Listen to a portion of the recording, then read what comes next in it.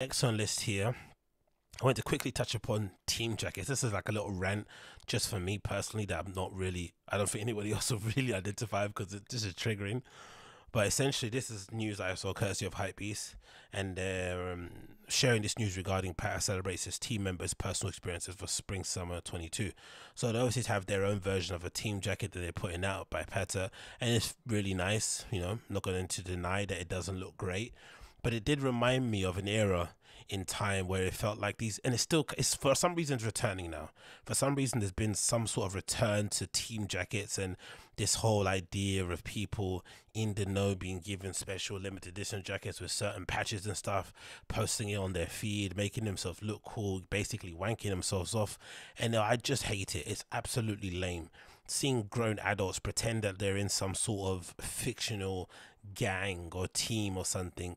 Is just really, really lame. Like the height of lameness, especially because most of these adults have been on the scene for like 2 decades, 3 decades, with their hands out, getting seeded products and stuff, and then showing off to children that are 18. It doesn't affect me, or it does affect me because I'm the one ranting, but in general, they're showing off to children, like to literal teenagers, these grown adults who could be their fathers. Oh, look, I've got this cool jacket, you don't have it.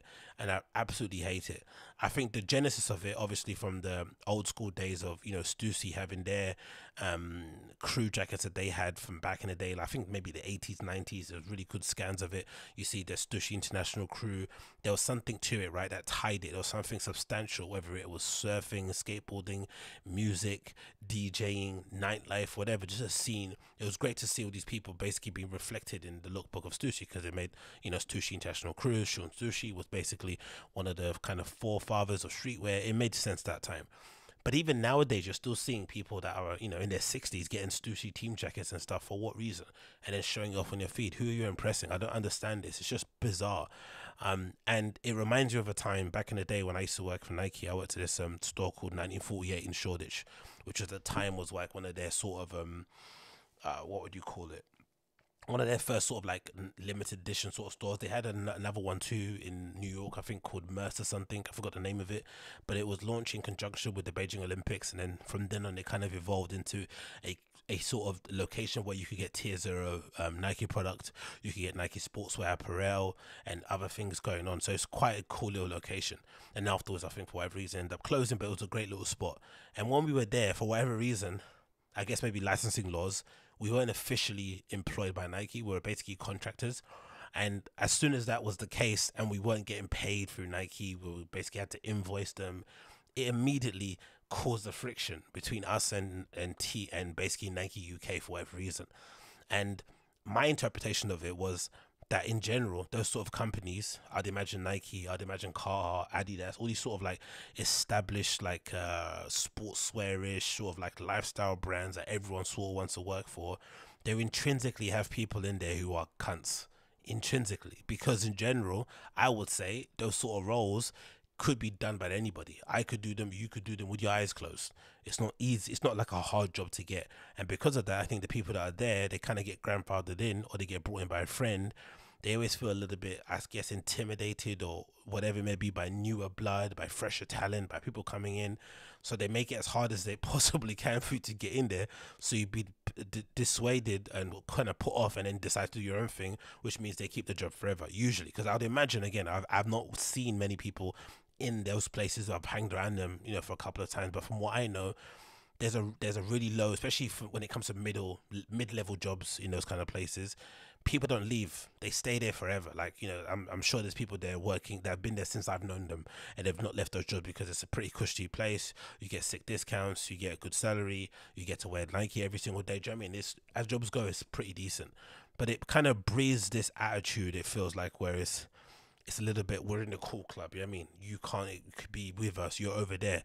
And I felt it. And again, I was working for a flipping legit Nike store, and we felt like outsiders. So when we felt like outsiders, there was this thing that they had going on. I forgot what it was part of. Again, it was a promotional thing where they had these Nike Destroyer jackets, right? And they had one for each city around the world. I think all the marquee cities, one for London, blah, blah, blah, right? London, Paris, Milan, I don't know. They had ones for each location around all the cool places, and they gave them to all the quote unquote movers and shakers in the city who were doing cool things. And for whatever reason, Obviously, no one's expected to get featured in the ad, but for whatever reason, people that actually worked in the store never got them. I think maybe some people got them through their own links. And then they were also given to people that were kind of prominent in the scene, people that were kind of doing cool stuff in the scene, like going around at that time.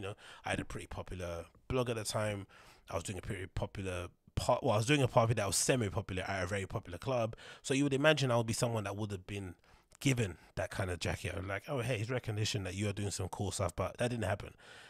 And I think a lot of it had to do, of course, with my personality. Don't get me wrong, I'm pretty sure I shot myself in the foot a couple of times, but it just felt like it was still another kind of I'm cool, you're not cool sort of thing, which I always hated. But in general, I have to be honest and say I'm thankful for that experience. Like getting shafted a lot through that experience and not having the ability to do certain things, or not even being brought into work with Nike overall when that contract ended, or actually didn't end that way. I was working at 1948 and the person that brought us in was cool. Then that person left, and then the person that was brought in was all right, and then that person left, and then the other person that got brought in just wanted to get rid of everybody and start again from scratch because they didn't like any of us, or didn't like me and somebody else, maybe, I don't know. But I was one of the people that basically got let go when the third sort of like head of whatever Nike energy marketing came in, and that person basically got rid of all of us and basically started again from fresh with their own people, which is understandable. It's like football, right? When a new CEO comes in or a new owner, they usually get rid of the manager and basically want to get their own people so they can kind of start their own legacy or make their own legacy. Understandable. So I kind of am okay with the shaftness, because I think getting shafted and being kind of dismissed in that fashion basically made me, it kind of how to say this, it kind of made me realize and wake up to the fact that I knew kind of what I wanted to be.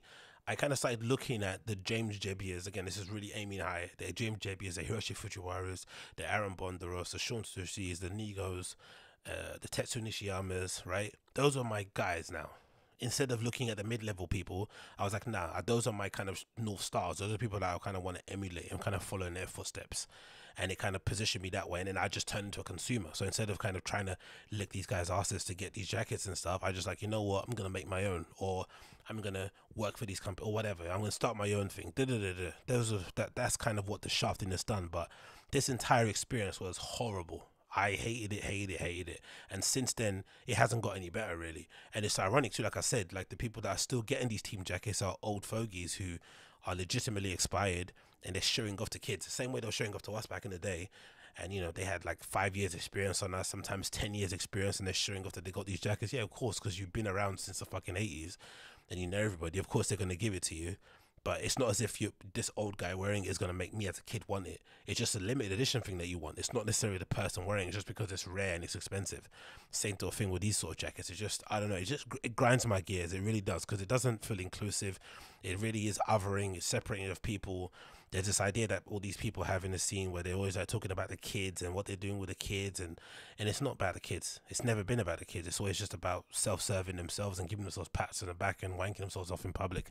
And the kids basically get charged $1 million for whatever stuff that they put out. There's nothing else that they do there. So I absolutely hate team jackets. I think they're an absolute nuisance, and I would much prefer if team jackets were actually given to kids who are actually legitimately doing cool and interesting things, wherever city that those team jackets are being launched in.